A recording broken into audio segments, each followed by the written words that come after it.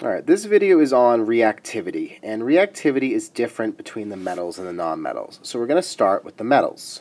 Metals react by losing electrons. So metals, remember, are everything to the left of this staircase, and they typically are going to lose electrons. So lithium has one electron in its outer shell.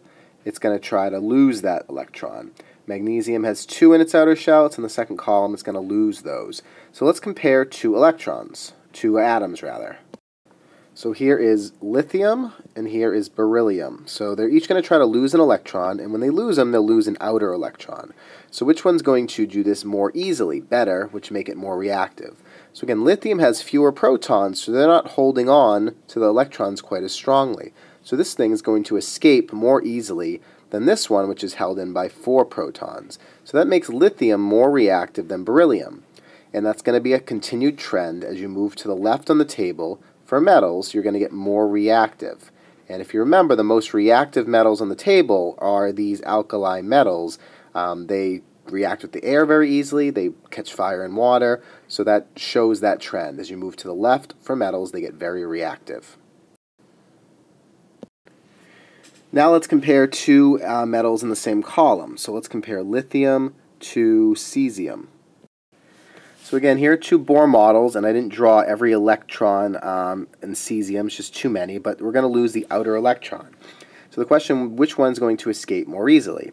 So yes, there are only 3 protons here, but this electron is very close to the nucleus. This one is way, way, way away from the nucleus in this outer ring.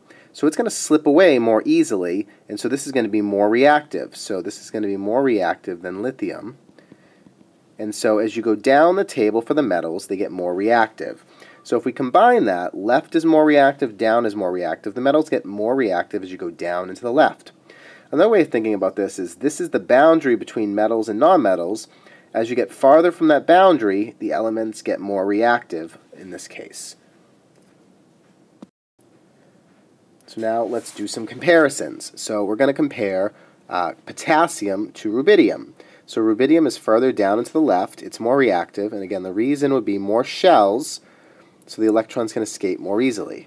Between calcium and iron, so we have calcium here, iron here. Calcium's further to the left, and the reason is it has fewer protons holding those electrons in, so the electrons can escape more easily. Finally, rubidium versus calcium, even more so, down and to the left is going to be rubidium. Again, the primary reason is it has more shells. And again, there's this ZF thing we can talk about in another video that also helps explain it.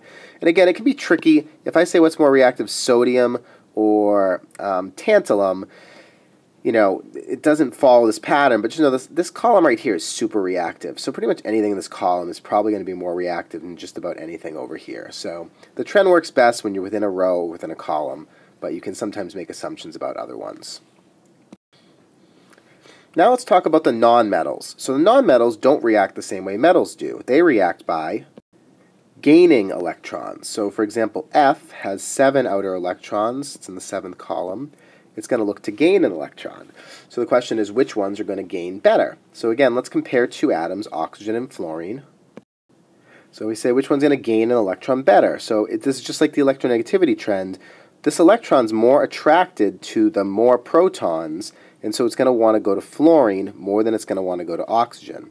So the trend is, as you move to the right, you're going to get more reactive for the nonmetals, again with the exception of these noble gases, which do not attract electrons. So as you go to the right, you have more protons. These electrons are attracted to those more protons, and they're going to go to those atoms. And again, we can also make a comparison between ones in the same row. So like before, we'll compare fluorine to iodine. So if you're an electron and have to choose between these, you might initially think more protons would be more attractive, but again, it comes down to you want to be close to the nucleus, close to the stage here. So the electron's going to be more attracted to the one with fewer shells than it is to the one with more shells.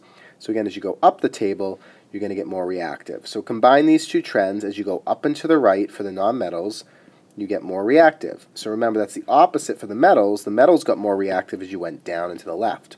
But the trend is pretty much the same. This is the staircase between metals and nonmetals. The farther you get from the staircase, for metals, it's more reactive, and for nonmetals, it's more reactive. So this is like the middle ground. The farther you get from that middle ground, the more reactive they get. And now just to do some comparisons between the nonmetals, so here we have fluorine and chlorine.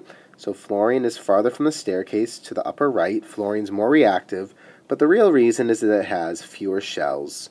So it's more attractive to those electrons that want to come on board. Between N and O, so here's N, here's O. O is going to be, has more protons, so it's going to be better at attracting the electrons.